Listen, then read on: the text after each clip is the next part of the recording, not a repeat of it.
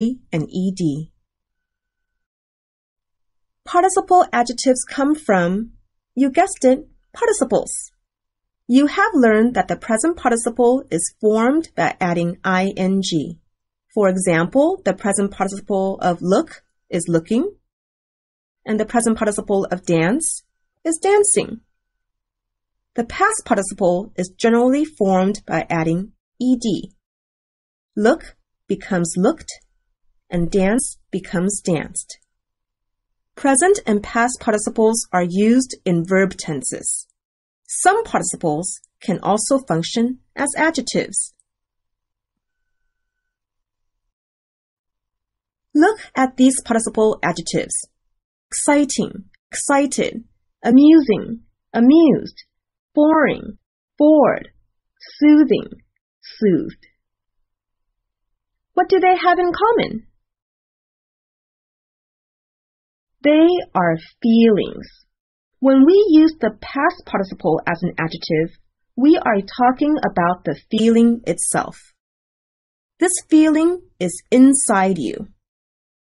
It comes to you from outside. The present participle is the cause of this feeling. Let's say money. When I see money, I am excited. The cause of this excitement is money.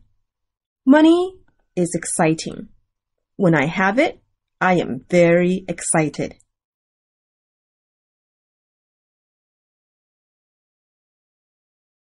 Let's look at another example.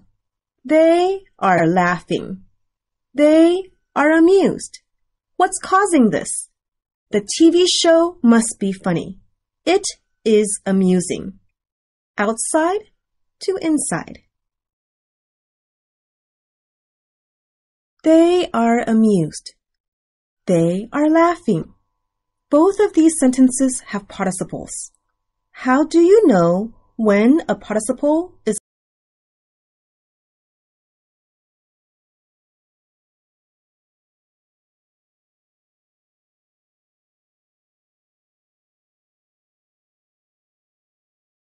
a verb and when it's an adjective?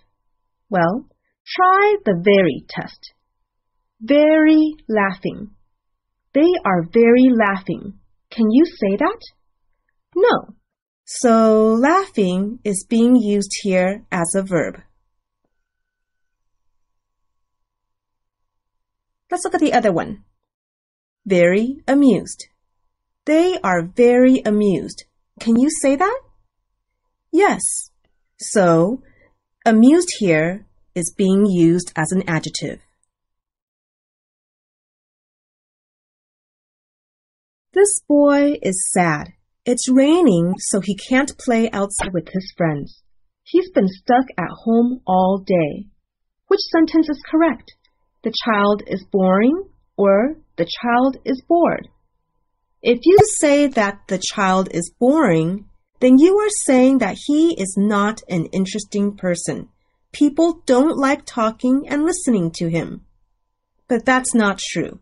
He is an interesting boy with many friends. The answer is the child is bored. He is not causing this feeling. The poor weather is causing this feeling. The rain is boring. Just like regular adjectives, participle adjectives do not need to be at the end of a sentence. They can go in front of nouns. Here's another way to say this. He is a bored child. To him, this is boring weather.